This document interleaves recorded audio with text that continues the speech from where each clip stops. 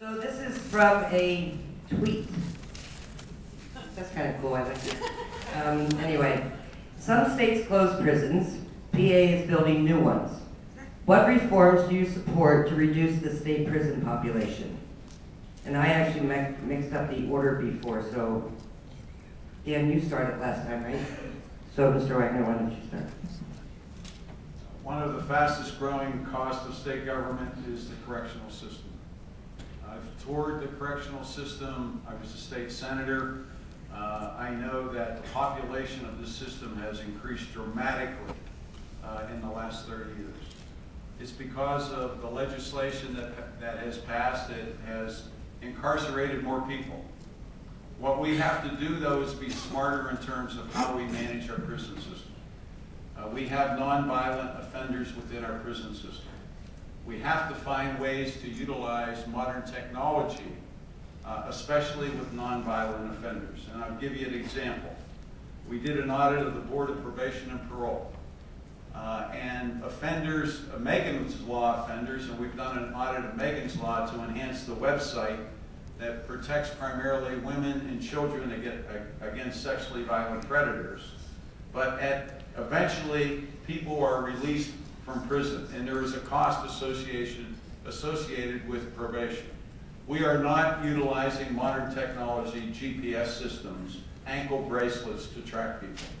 State government is behind the times. That's one way in which we can reduce the cost of operating our prison system and keep a better track of people who are repeat offenders and end up back in our prison system. The incorporation of modern technology, rather than simply housing prisoners, is a way to go in the future. Thank you. Mr. Dark. Yes, obviously the first thing you want to do is education.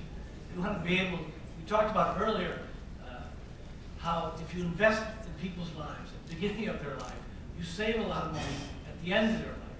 If you educate people, they become productive citizens, they become people who create jobs, they become people who respect one another. You know, as Mayor Scranton have a prison that was 6 blocks from my downtown. And I think Jack brings up a good point. We have to be more innovative. There are a lot of people that we use who work with these programs that I use in our city. The ankle bracelet program is also a very good program. These are programs that would reduce our costs on the short term. But in the long term, we need to invest in ourselves. We need to invest in education to build productive citizens, people that will create jobs, will create more tax revenues. So it allows us to invest in ourselves. And in doing that, it's less expensive.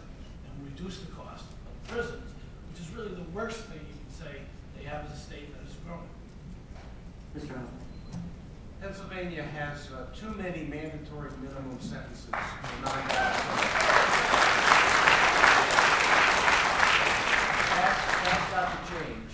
In the last 30 years, the legislature has piled mandatory minimum on top of mandatory minimum.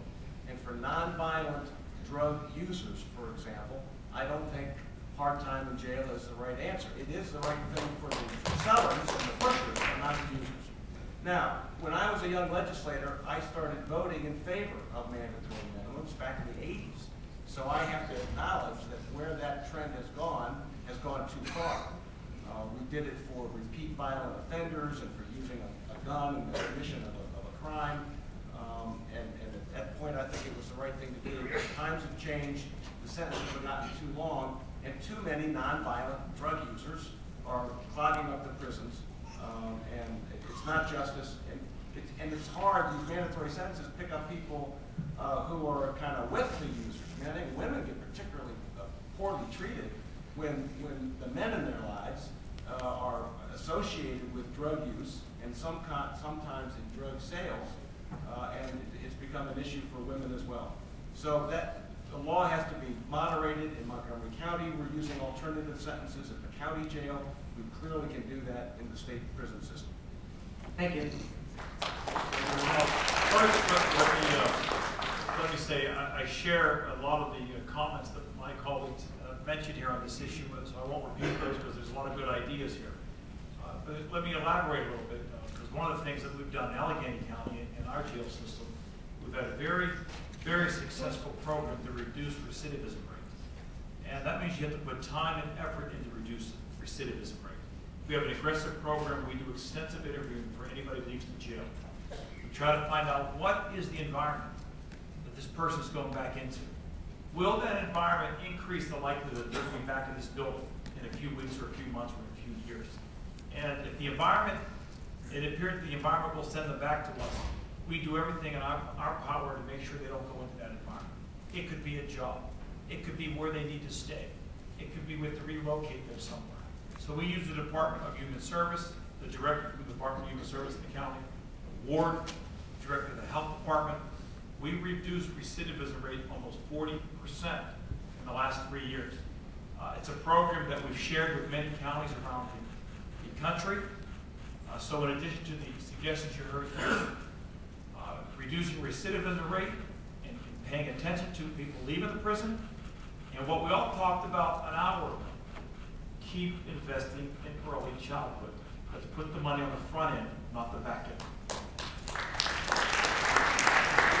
Okay, any rebuttal? Thank you.